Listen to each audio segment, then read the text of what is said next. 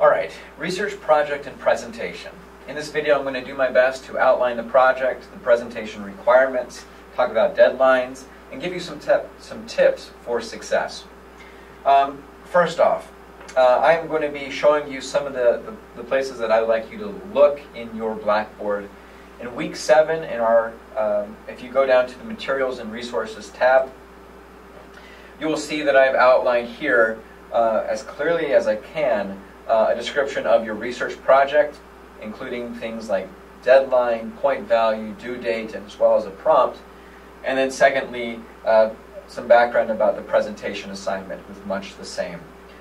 Both of these assignments are due at the end of the term, on week 11, on that Wednesday, June 21st, 11:59 p.m. So that gives you just over a month to begin and complete both of these assignments. Because in my experience, having guideposts along the way is necessary for success in these types of projects, I've done my best to provide us with an outline going forward to make sure that you are on the right track and that you are not falling behind. And so within this assignment, I've built in little points that we can make sure assess that we are on the right path. That first little assessment will be due this Sunday, in which I've asked for you to outline what your research topic and research question will be for this project. Now, I'll get more into that in just a moment. Let's talk a little bit about this research project. What am I expecting from you? Well, again, the project will be due June 21st at 11:59 p.m. The project will be worth 100 points, but in all it's going to be worth a total of 30% of your grade. The length of this project should be between 5 and 7 pages. As a 300-level history course, we are, of course, looking at the quality of the assignment and the depth of the assignment. This is a chance for you to really deep dive into a very specific question or topic that we've come across this term that interests you. Now, to be very clear, I am leaving the topic itself almost entirely up to you. Now, I recognize that none of you are history majors. That is important because we don't have a history major here at the school. I recognize that you come from a variety of disciplines. Some of you are business, criminal justice, some of you are OTA, PTA, and there's many others, IT. And so one of the things that I'm encouraging you to do is to try to find that correlation between your personal interests, perhaps your major interests, and that of this course. Now, our course, of course, looks at Martin Luther King in the 1960s and the Civil Rights Movement. And so you might think, off the top of your head, what does this have to do with business management? Maybe that is a bit of a stretch. But I would encourage you, if there is a topic that we have read about in the 1968 book, or in reading about Martin Luther King or the Civil Rights Movement, that does correlate with some of your interests, that you use that as an opportunity to consider a project and perhaps move in that direction. Now, you do not have to do that. Maybe you are interested in other topics altogether. That's completely fine. But that is something that I would encourage you to do, so that the value in this project overlaps both our history general education requirement as well as your own personal, professional goals. So, essentially, this project allows you to choose anything, any topic related to our course, and to delve deeply into it. Now, on this page, I have outlined some types of questions that you could consider, but you should not be limited, and I beg you not to be limited to these questions. These are only meant to get the mind thinking about the topics we've explored and see how many different aspects or angles that you could approach this. For instance, maybe you're interested in the creation of the national holiday that celebrates Martin Luther King Jr. Maybe you want to research how this holiday was created. Who was the driving force behind it? How was it approved by Congress? Or was this something that came from a presidential executive order or appointment? What was the reaction, both nationally and among members of Congress? because this is such a racially motivated history, and given our country's history with topics of African Americans,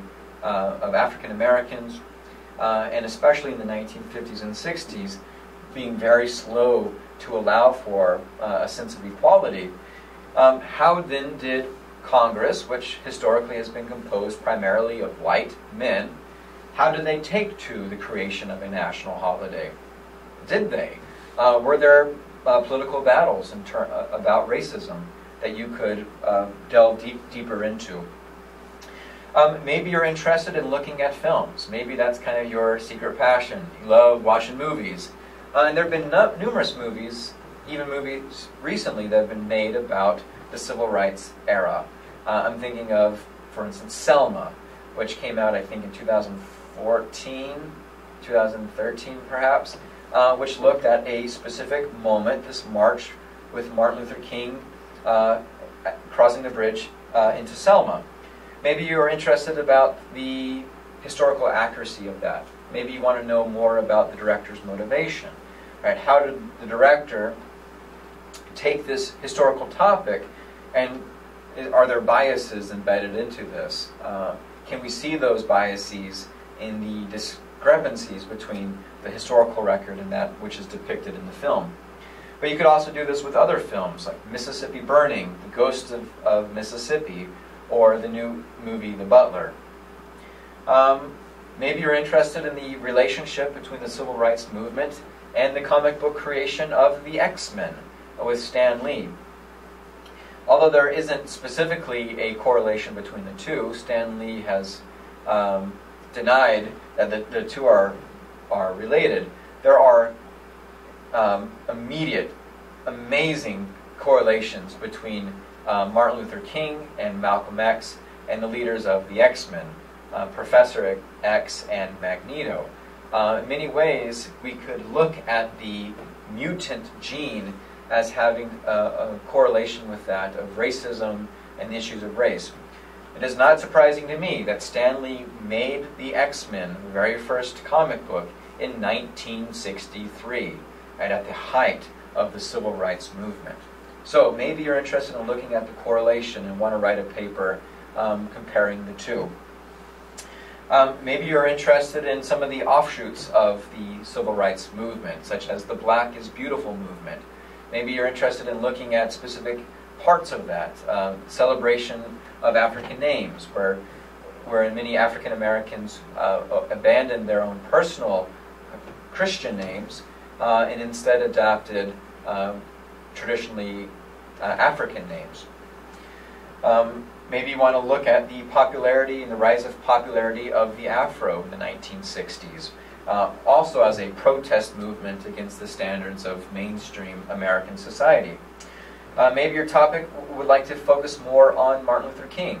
Perhaps you're interested in how should Martin Luther King's message influence contemporary discussions about racism, or the Black Lives Matter movement. Should the Black Lives Matter movement pattern itself more closely off the work of Martin Luther King, or should they take a page from the ideas of Malcolm X for a more radical, more violent form of protest? And those are some example topics that you can look at, but again, you should not feel at all limited to those topics. My goal here is complete flexibility for you. The only thing that I do ask is that you have your topic approved. Now, the purpose of this isn't to make sure that everyone does the same type of topics, but to make sure that the scope of your project is something that you could accomplish in the next few weeks. If you say, what is the impact of the civil rights movement is your research question, well, that paper should be a book, not a 5-page essay. So I am looking for you to keep your project fairly well defined, fairly small in scope, but also something that, of course, interests you. So your topic and the central research question, right, the question that you're hoping your project will answer, will be due this upcoming Sunday as a form of a writing assignment. The following week, I'm asking for a list of sources that you will be able to use in order to do the research for your project. I'm not asking for you to have done the research, but instead to have find those sources that you will rely on for your research. The purpose for this is to ensure that you are using historically sound sources. I'm trying to get you to move away from using information that is readily available but maybe not as reliable, such as those found from commercial websites or online encyclopedias, though valuable, but instead using those sources to get to the actual primary or legitimate secondary sources. And that will be due on June 4th. Again, giving you 2 weeks then to prepare your paper and the second part of this project, the presentation. Now, I'm going to stop this video now in order to talk about the presentation in its own video. All right?